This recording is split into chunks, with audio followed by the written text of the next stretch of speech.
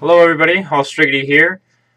Today I would like to talk about, I think I'm going to make maybe a series of videos about the defensive use of auxiliary functions in the Myers-Briggs typology model. I've got some reasons I'm looking into this. A nice one, for me is definitely to understand how my defenses play in, although I've already been looking at that for some time, but it'll be nice to articulate them and then I'll get those out there. And I'm also just looking at that still as helping to differentiate from the loops in understanding people and everything else like that. But to launch in before I pass up a minute, not even having said anything, I'd like to start at least with my own type, ENTP, and for the ENTP, well, what what I'm talking about here too is the idea that everybody has a dominant function. Your second function, your auxiliary function, you tend to only use up to a certain extent to justify the use of your dominant function and your tertiary function. So for myself, I would be using my subjective logic to help defend myself against other people's wishes to bring me into a different world than leading out with my extroverted intuition and then following up with my extroverted feeling. That's kind of where I'm going to want to be a lot of the time. And I'll use subjective logic only up to the point perhaps to maintain that situation as opposed to using it in all of its fullness. Evidences of this or how this would look anyhow, and I did start writing some notes on it this time.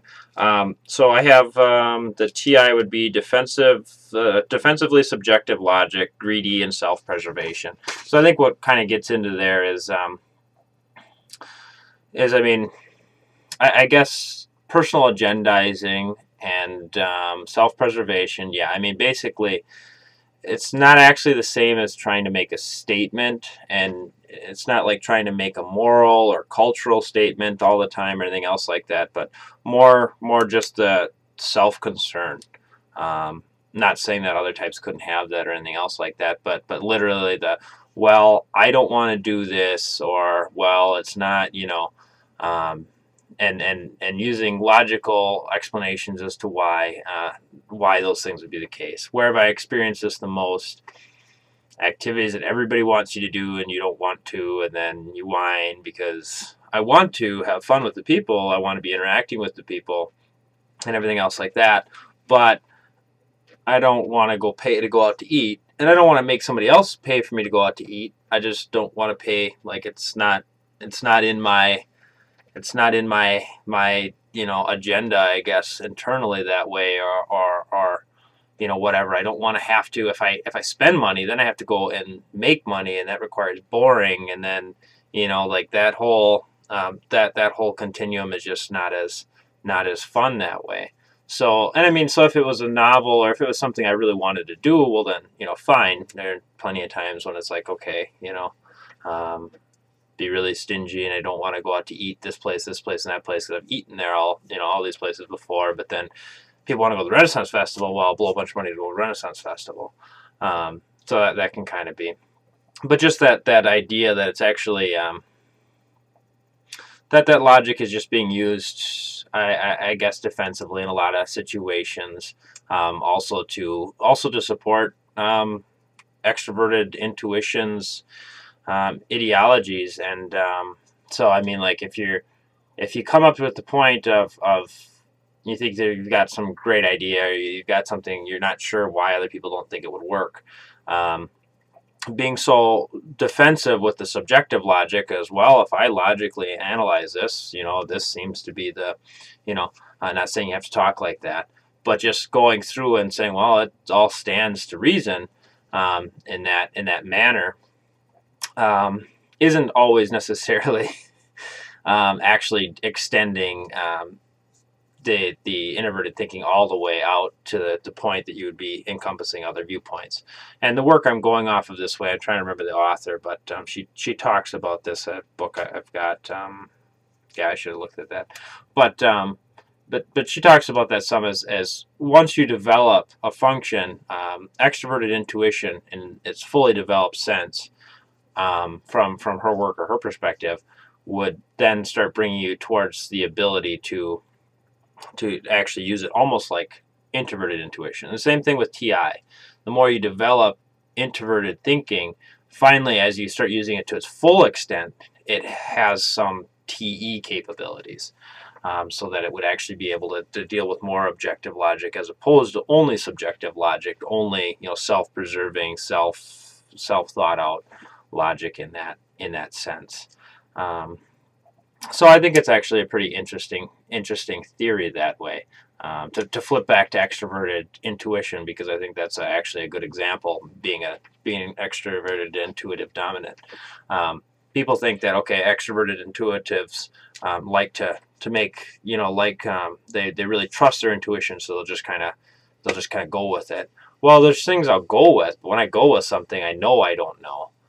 That's just kind of the beauty of it, with a lot of stuff is just like I'm chasing the possibility that I might know.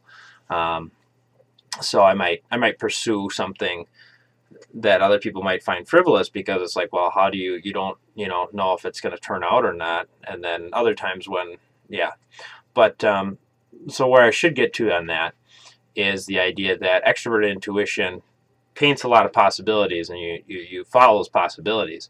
But when you're really put in the hot seat of putting all your money on the line on one thing, and I've faced this challenge before from some people. I may have a perfectionist view on something. I may feel like I've got it decently thought out. I may feel like I've got a good vision of something, but then somebody will bring it down to, well, you bet $1,000 on it, And I mean, if you're being hypothetical or something, whatever. But to just go with my gut and just say, well, my gut has a really good idea of this, and I'd really like to explore this.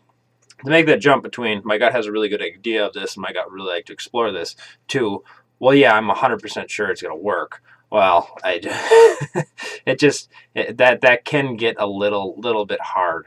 I would actually almost find that it's more easily done in physical situations, or I don't know. I don't know which kind of situations, but so the idea is eventually, as a person develops, as a person would develop their extroverted intuition, they would eventually learn to trust their deductive intuition, to the point that they would allow it to say, okay, I'm painting all these possibilities, but I should also just trust my gut reaction possibility.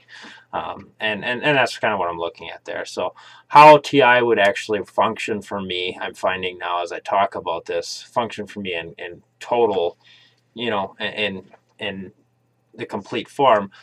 I don't know if that means that, fully developed TI for an auxiliary user would allow them to, better lead or dictate in a logical sense, or, that kind of deal, or what it would do. So that part I guess I'm finding lacking, but definitely see evidence for the defensive TI use in my life. And yeah, definitely. Well, man, I probably could have made it a lot shorter. I mean, the defensive TI use, I think, would probably be pretty evident in ENTPs of not only for me, not wanting to go spend the money on this frivolous thing or that frivolous thing because, I'm being greedy or just trying to, like self-preservation that way. But besides that, needing options for social events, needing options for, don't try to make me stay at your house. Don't try to make me get stuck all the way across town and there's not going to be any other ride, or I need options. If I know that, well, if we go there, if I don't, I do that to people all the time. Well, if we go, I don't want to be stuck there. So, what if I want to leave in an hour? And then they assure me that it won't be a problem. And then whenever they assure me it won't be a problem, I end up staying for like 5 or 6 hours anyhow, even though I swore I was going to be to bed. And, but it's just the idea of not having the option. It's just like, I think I'll drive separately so I can leave whenever I want, And that's defensive TI use. So it took me almost 10 minutes to find it, but I think that's the best example of defensive TI use. I think I'll end the video here. And I left the hat on. I'll leave it on just for my video, and I'll take it off for the, maybe I'll leave it on for the ENFP one. I'll do the ENFP one, then I'll take it off because they'll probably like the hat. But it's a shout out to my sister. She bought it to me for me for Christmas. So so that's that, and I think I'll throw some other defensive videos up and probably get more articulate on the subject as I go. We'll see. Thanks for watching, everybody.